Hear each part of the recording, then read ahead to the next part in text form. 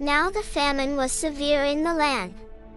And when they had eaten the grain that they had brought from Egypt, their father said to them, "Go again, buy us a little food."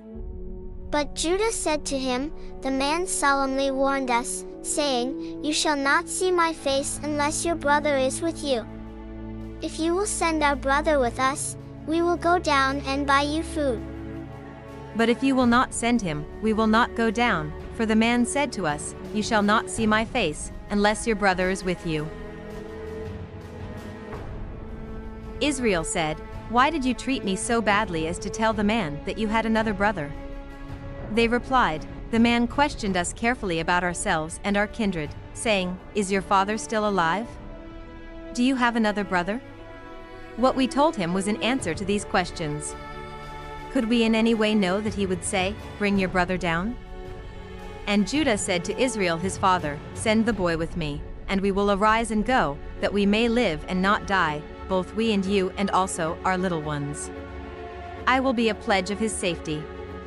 From my hand you shall require him. If I do not bring him back to you and set him before you, then let me bear the blame forever. If we had not delayed, we would now have returned twice." Then their father Israel said to them, "If it must be so, then do this: take some of the choice fruits of the land in your bags, and carry a present down to the man, a little balm and a little honey, gum, myrrh, pistachio nuts, and almonds. Take double the money with you. Carry back with you the money that was returned in the mouth of your sacks. Perhaps it was an oversight. Take also your brother, and arise, go again to the man. May God Almighty grant you mercy before the man, and may he send back your other brother and Benjamin. And as for me, if I am bereaved of my children, I am bereaved."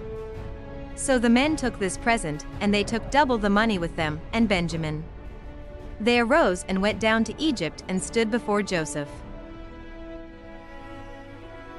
When Joseph saw Benjamin with them, he said to the steward of his house, "Bring the men into the house, and slaughter an animal and make ready, for the men are to dine with me at noon." The man did as Joseph told him and brought the men to Joseph's house.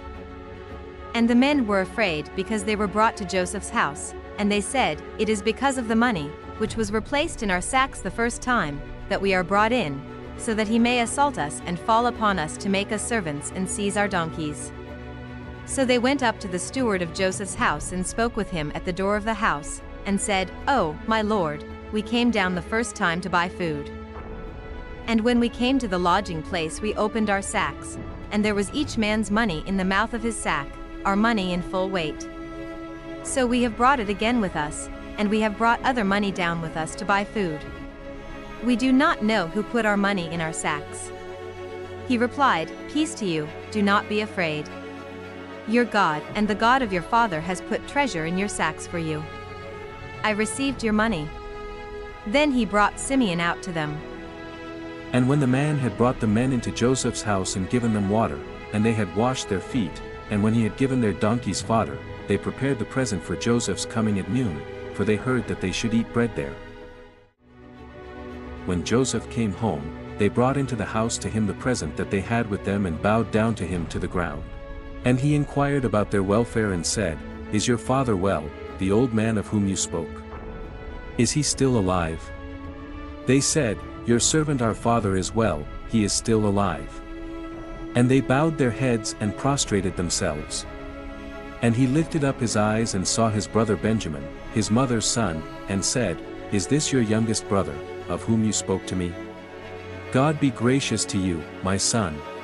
Then Joseph hurried out, for his compassion grew warm for his brother, and he sought a place to weep. And he entered his chamber and wept there. Then he washed his face and came out. And controlling himself he said, "Serve the food." They served him by himself, and them by themselves, and the Egyptians who ate with him by themselves, because the Egyptians could not eat with the Hebrews, for that is an abomination to the Egyptians.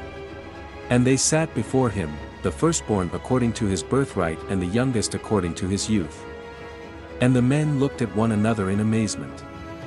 Portions were taken to them from Joseph's table, but Benjamin's portion was 5 times as much as any of theirs. And they drank and were merry with him.